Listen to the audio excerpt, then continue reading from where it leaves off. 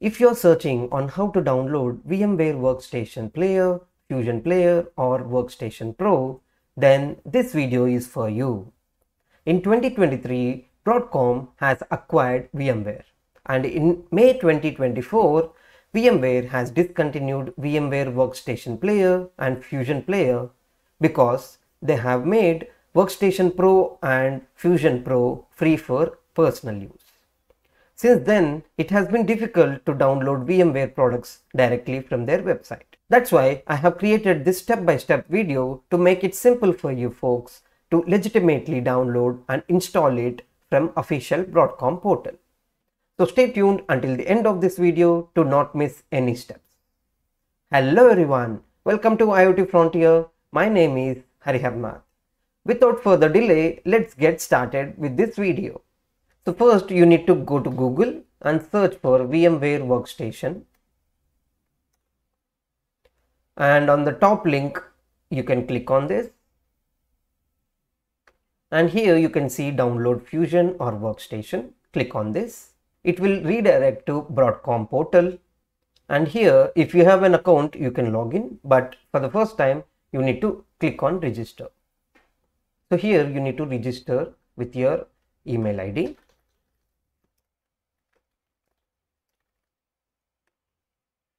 So next thing is that you will get a verification code in your email. So the verification code is here. I can copy this, then paste it here and verify. So it will ask all the details. So you can provide the relevant details and then create an account. So next you can click on I'll do it later to complete the profile. So you have now logged in. So once you have logged in, you again go back to the page where you got this download hypervisor and click on that. So because you have logged in, it will be opening the Broadcom portal. So the next thing that you need to do is go to My Dashboard and search for VMware Workstation and click on the Pro.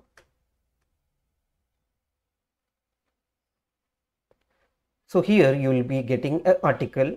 So click on this.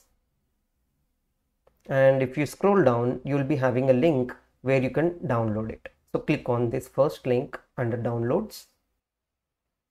And based on the OS that you want to use, you can use this. Same way you can use for VMware Fusion as well. So I'll use for Windows, click on this. And I'll take the 17.6.2. So here you need to first agree. And then it will be asking for screening. So you can click yes. So it will ask for your address and click on submit. Now you will see a HTTPS download. So now it will be able to download. So click on save. So now you will be able to see the download. So I have already downloaded. So I'll just stop this and run the exe file. Click on next, accept the terms and next.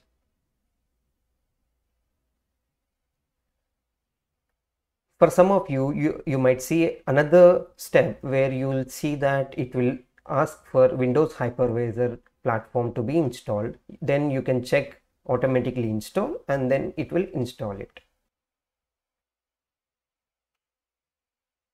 Then click on finish. Now you can search VMware from the start menu.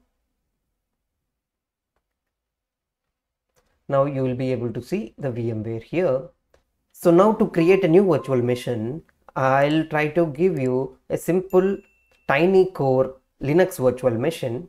So for that, I'll have to open this tinycorelinux.net and click on downloads. So here you can download the core.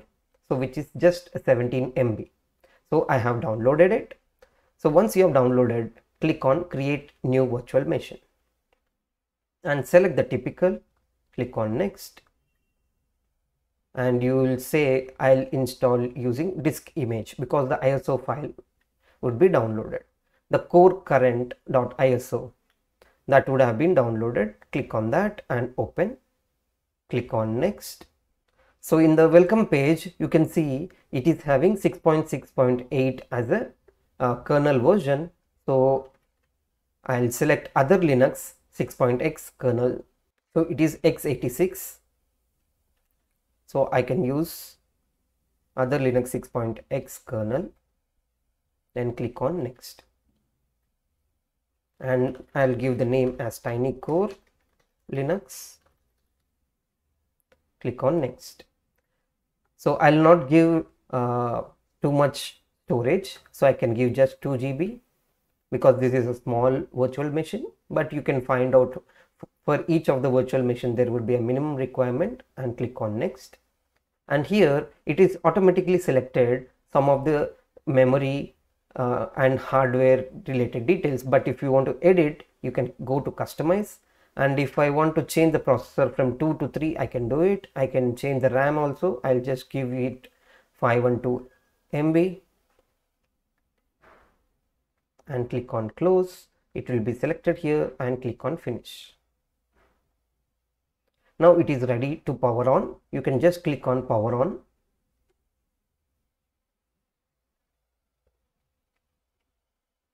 So you need to select this screen, click on this and then enter.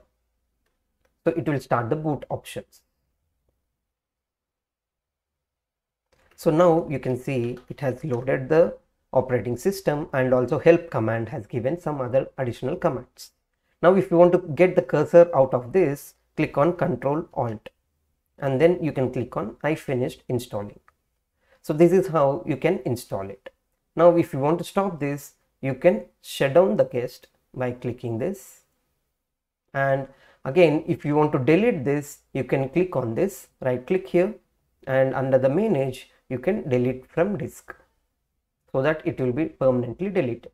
So this is how you can install VMware Workstation Pro for free using latest method in the Broadcom portal for Windows 11. I have also created a video on how to install Oracle VirtualBox on Windows 11. You can check out that video in the description below or in the end screen. That's all for today's video. I hope this video has been informative. If yes, please type helpful in the comment section below.